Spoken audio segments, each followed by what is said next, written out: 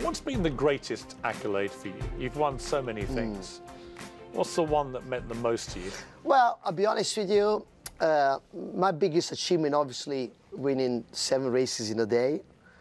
But overall, you know, being on top of my game for 30 years, thought, you know, I had enough to do it for 10. So to do it for 30, I can sit here and be proud of it, that, you know, I'm still competitive at 53. So how long do you think you can realistically continue for?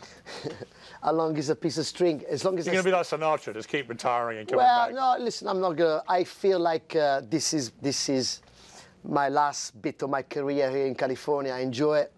You know, if I can get 1 or 2 more years out of it, it'd be great. But in my sport, you never know. You know, fingers crossed. Then I don't have any accident, and I'm still competitive enough. And if I can get, like I said, 1 or 2 years, be great. Piers. Do you like America? Love it. What do you like about it? I feel a bit freer than I am in England. I don't sound spoiled, but okay, I'm famous on the racetrack. But I can step out, paint my toenails, or wear a miniskirt, nobody cares. No, are you doing that? No, I don't do that. But I'm just telling you, that's the difference, right? In England, or in Europe, you get judged what you wear or what you do. You're always looking yourself behind. That's the difference that I find a bit more relaxing. You have a very competitive dad. He was a champion jockey many times himself. Gave you a hard time when you were young. Still is. Still gives you a hard time. 82, he still is. He still tells me what I should have done, and you know, which gap I should have took. Really? Obviously, my dad was a jockey, a professional jockey. Yeah, and very successful. Very successful. So I can't pull a wool over his eyes because you know exactly when I did right or wrong. You were quite, from what I've read, you were quite a sort of shy, retiring young kid, right? You weren't this charismatic thunderball. And your first race, your dad gave you a pony. You had a first race. You came last, and you fell off after the finishing line. That's right. When that happened, did you ever imagine in your wildest thoughts that you might end up as one of the great jockeys in history? Not absolutely no. I was quiet, nice, non-ambitious person. Then my dad kicked me out of home. He didn't kick me out. He sent me to England. But it was like being kicked out because I couldn't speak English. I'm going to a different country. I was getting bullied. The weather, the food, everything else was different. And but Dad manned me up. And also, I didn't want to embarrass my dad, so it made me work extra hard. And then the riding started. I realized that, oh, maybe I'm quite good. And then it snowed out of my control. I started winning, and then from a little ball, it became a big ball, and then I became what I am now. But I never started with the ambition that I was going to be great. When you ride now, just got there's a little part of you still trying to prove a point to your dad? Oh, yes. Oh, yeah. Yeah, my dad is, I don't think my dad has ever said, well done. Really? Yeah, no. Never? Never. I don't think he has. Even when you won the 7 races at Ascot? He might just as a grunt. Now, even when you went through the card at When I won the 7th race at Ascot, guess what? I turned around to my mum and said, oh, I think the Teletext is broken because Frankie's won all 7. He couldn't believe it. He didn't believe it. But did he congratulate you? No, he didn't. No. Are you serious? Of course, I'm serious. That's Dad. That's hilarious. Yeah, he's like, doesn't. You know, if he says nothing, that means well done. Yeah. Are you like that with your kids? Completely the opposite. Spoiled. I give him everything. Completely the opposite to my dad. But you know, but despite the way he is, the old generation. Do you think that work ethic, that will to win, the competitive spirit, all of that? Do you think in the end, you've got a lot of your success because of the way your dad was? Yeah, absolutely. That's why I've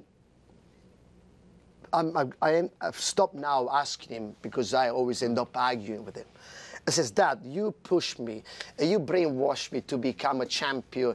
You know, what about, especially my sport, if I halfway through my career, I would have broke my knee and stopped riding. I would have felt inside, I would have felt a loser, you know, and he turns around and says, well, I can't answer that, look, you're a champion. Yeah, but what, you know, he never gave a thought about something beyond your control that could happen. But, you know, isn't that a champion mentality? Yeah, but it probably is. But, you know, I got to, some way, got to thank him to make me think like that. But it's something that I can't do to my children. Maybe because I'm new generation. Maybe because I'm soft. I just can't do it. But, you know, what was your mother? What's she been like with you? Sorry? Has your mother been different? Oh, my mum, she's like mothers, you know, loves me. My dad's super tough. What was your mother's proudest moment, do you think? Maybe when you got the MBE from the Queen? Listen, my mum, she's, you know, proud, you know, everything that I do. You know, she's typical mama. She just wants to cuddle me and feed me. And, you know, my dad, yeah, look, my dad is proud too. You know, obviously doesn't show it, but you know, like what you said, that point, if it wasn't for him pushing me, I would never be here because I didn't have it in me. Have you pointed out to him that you've now continued for 2 years longer than him? No, no, I don't want to rub it in. Listen, no, the dad is 82. Luckily, he's still with me. His brain is good. Obviously, he's a bit frail, but you know, I guess I'm keeping him alive by him watching me still ride. So it's good. It's good. That, a lovely story, Frankie, about you is the 7th ride you had at Ascot when you went through the Cup. You ended up keeping that horse as a pet. So basically, Fujama Crest also won the 7. He ended up going jump racing, and I think he had a pelvis injury, so it was going to end up, God knows. So I rang the trainer and I said, could I please buy off him? And I took him home and became my pet for 20 years. He lived in the field, and he was the horse who made me famous. He was the horse who won the 7th race. And, you know, I gave him a good life until the very end. And he, you know, he passed away one day in the field. He didn't suffer. He just, you know, he lived a ripe old age till he was about 25. That's a lovely story. Yeah. Well, I owe it to him, you know, he made me famous.